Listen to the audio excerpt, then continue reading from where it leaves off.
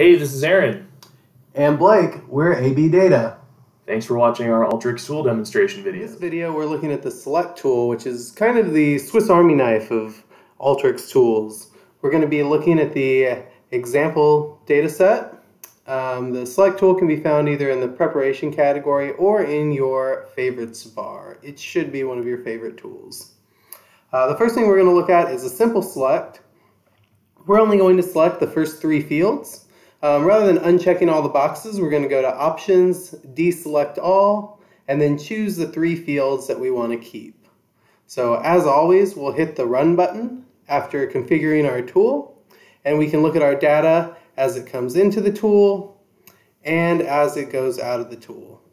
So we can see that we go from 15 fields down to 3. Next, we're going to look at how we can modify our data types. So when we look at our data types, we notice that visits are a string, but we may want to do some calculations on these later on. So we're going to change it to an integer.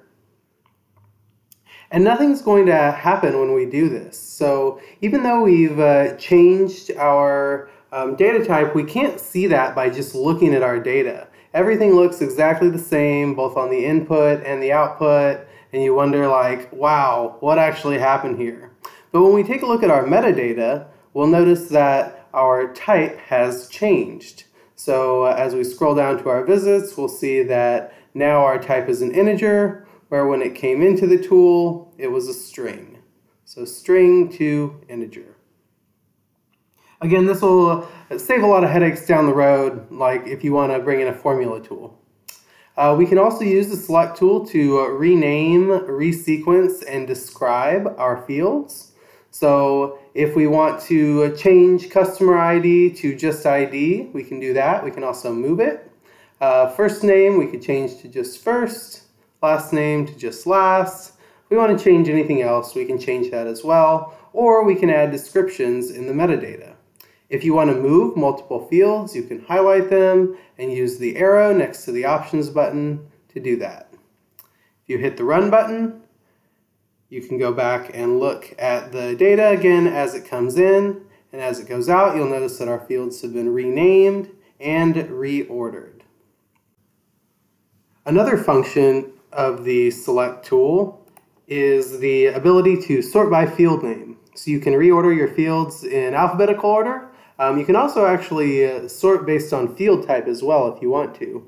But in order to do this alphabetically, you go to Options, Sort, Sort on field name, and then you can choose either ascending or descending. So if for some reason you wanted your fields to go from Z to A, you could do that. We're going to go A to Z, so looking at how our data comes in, and then how it goes out of the tool, it is alphabetically sorted. You also can look for tools in the search bar, and it's something that I really like to do. If I'm not sure which tool I want to use, I can go and I can search for the function that I want to do, and usually the tool will come up or some help on the Alteryx site will. The last example has us adding a prefix to a certain number of the fields available. We can do this easily by highlighting the fields we'd like to add the prefix to, go to the Options button, Add Prefix to Field Names, and in the pop-up we can specify our prefix. In this case we'll go with customer space and decide if we want to apply that to all fields or only the highlighted fields. I personally like to use the dynamic rename tool for this, but this is a really cool function as well. We'll definitely have another video out on the dynamic rename if you'd like to check that out. We're not going to talk about the unknown box today, but we will in a future video. Thank you for learning with us today. Good luck on your Alteryx journey. For more information on custom training, managed service automations, and more, please visit our website at abdataconsulting.com.